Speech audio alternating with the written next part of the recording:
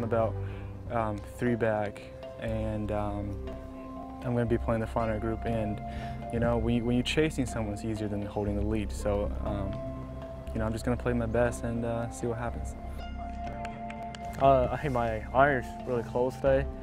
I don't have any like really long putts. All my birdies like tap-in putts, so my irons are pretty good. And my drivers didn't get in any trouble, so it helps me a lot. Like 6 birdies, still have a 3-putt, a bogey, but I hit my irons really good. Had a lot of fun out there, and everything was going pretty good. I don't think I've had many rounds like this. I think I almost hit every fairway. I hit 18 for 18 greens, and I've never done that before. Oh no, when you're tied for the lead going into the last day, there's no other place you'd rather be.